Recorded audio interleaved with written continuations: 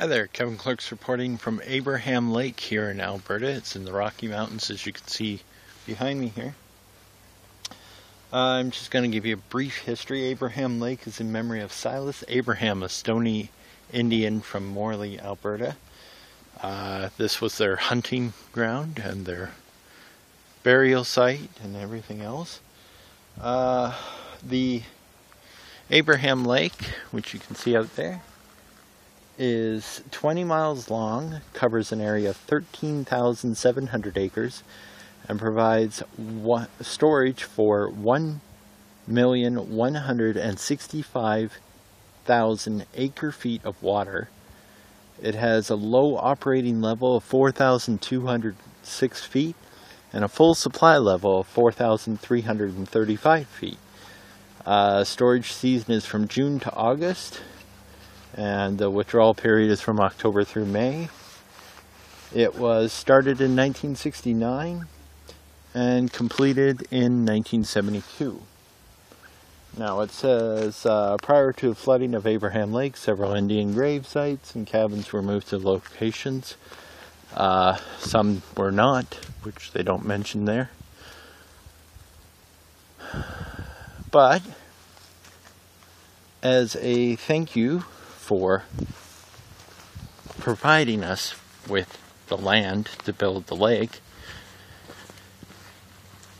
we, the white people, out of the goodness of our hearts, presented the good people who used to live here and hunt here and buried their dead here with that you see down below, a giant steel teepee.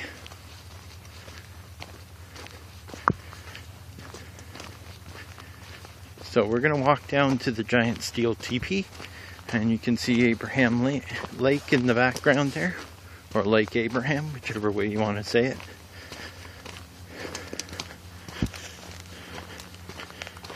Now, they say that this area is still haunted with the spirit of some of the Indians who were buried here, or whose graves were moved from here. And if I can get down to it, the giant steel teepee. We'll tell you about the giant steel teepee first. To the people of the Stoney tribe who were living on these plains when the first white man arrived, this area is the ancestral home and a source of spiritual and cultural strength for the Stoney people. This was dedicated in 1973. They have found their peace with the Great Spirit, while we who live on still search for justice and peace in the land of our forefathers. Interesting thing to say on a dedication to people whose land you just took from them. But anyway, here is Abraham Lake. Beautiful lake. Now originally when it was built, they had planned to use it for recreational purposes, but then after building it, they discovered it was too dangerous to have boats on because of the winds that come down off the mountains. Now, as I was saying about the haunting of spirits, this teepee is said to make a banging noise. Now, science would tell us that that's the sun causing it to expand and contract and making noises, but the myth is that it's the dissatisfied spirits of the Indians who were laid to rest here, coming back to remind people that this was their home.